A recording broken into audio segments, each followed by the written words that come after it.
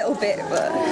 What are your views on previous Make a Difference days? I think previous Make a Difference days have been quite organised, but what I think rather than have it just one day a year, what we need is to create more out of like extracurricular clubs like across the years, so that more students interact with each other and so we get a stronger community at Cockshuthillmedia. How would you improve them? I'd improve them by, I think, asking the students what they'd like to do, rather than giving them a set list and making them choose, having them submit the list of what they would like to see around the school. Okay, good luck. Thank you. My last name's Pitan, B-I-T-A-N. Kanan, yeah? Yeah, Kanan actually. Kanan, sorry Kanan. Thank you, my lovely. Now it's time for me to make my vote over here. Well, who am I going to vote for? Well, I'm confused.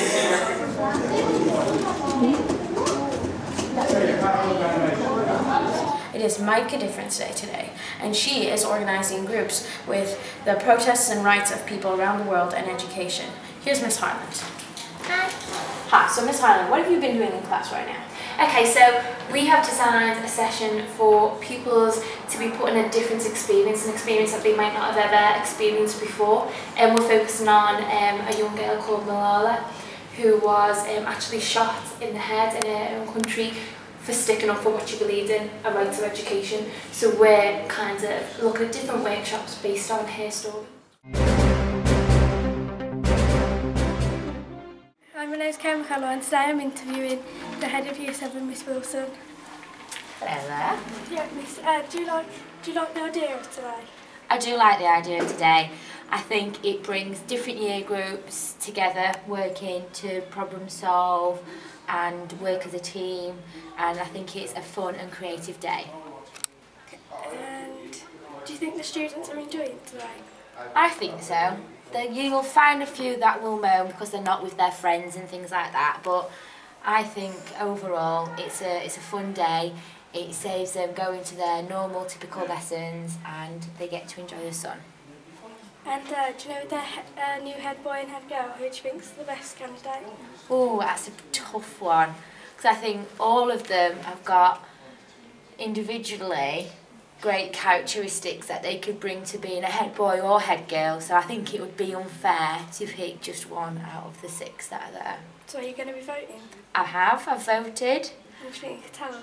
I'm not going to tell because it's secret. It's a secret poll. Okay, thank you. Okay, bye. Hi, I'm Lauren. This is Chroc News. Today we'll be going to the ICT department and we're interviewing Miss Hagan and Louise. Okay. What is the subject around us? It's all about new technologies and we're using the internet to try and tackle unemployment. And how do you think this is going to help society? Well, it's going to help us to understand how you can use the internet to help you to get a job and earn money. And how do you think the students in class are taking this? They're doing really well. At the moment we're just onto the planning process. They're planning a product which they could market on the internet.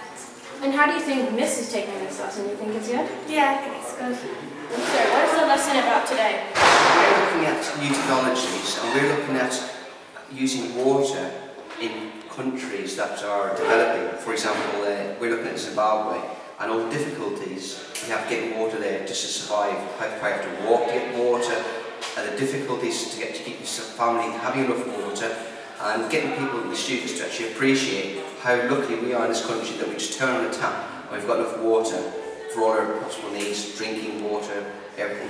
So how do you think the students like this lesson? Do you think they're okay with it or they might not like it? I think students are getting to appreciate, after this activity, how much water we have that we don't seem to recognise that we are so lucky in this country that we just turn on a tap for all our water needs, whereas other countries, pupils can't go to school, they can't go and have free time out and play football. They're spending most of their days actually just getting water for the family, and if they don't do it, the family will die.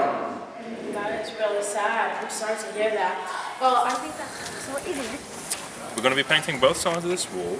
To begin with, we're going to start with some geometric patterns and symbols from different cultures around the world. And at the end of the day, if we've got time, we're going to do the other side.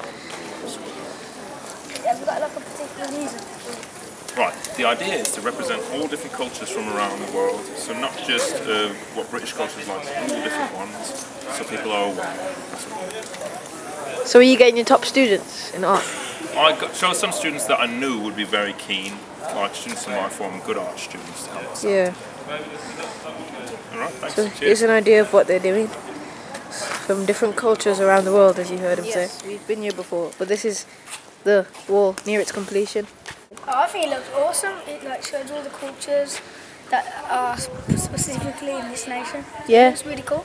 Like many Muslims, Sikhs, or anywhere around the world, it does represent. And like the wall used to be just plain blue before, and no one likes the plain, boring blue. So now they've hyped it up a bit. Hi, I'm Amar, and this is Croc News. Today we're looking at the environment, and this is Mr. Croton. So, sir, what are you doing right now? Cutting plants. Isn't that damaging the environment? Not really, no, because they will grow better. They do! Oh my god, wow! So, is this like, you just cut it and you put it in the bags and stuff like That's that? right, yes. But unfortunately, because we haven't got a recycling plant or a recycling area in school, for bottles, glass, paper, we've got some paper but not cardboard, and a lot of cardboard gets thrown away. And what we need to do is be more environmentally friendly, and there must be areas of the school where we could actually store things like green waste and reuse. Okay, that is very interesting. We might come speak. The scenario is that Mrs. Wilkie has decided to cut the lunch break down to 20 minutes and extend your lessons to 1 hour 15. This is a real, by the way.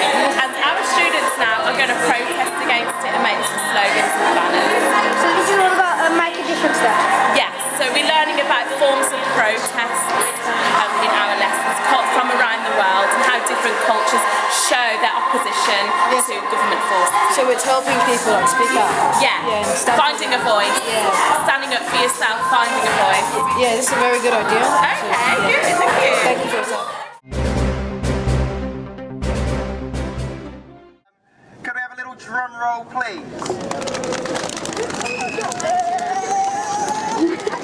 Our head boy for the new academic year 2013 to 2014 is... quite tense. James Holter!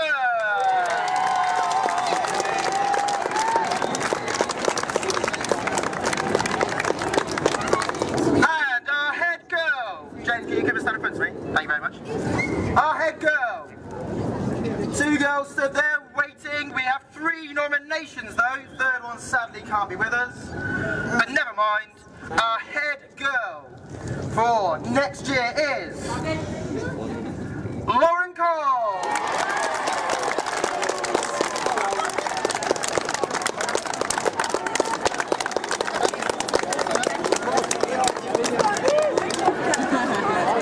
Cockshutthill, have a look at your new head boy and your new head girl, James and Lauren!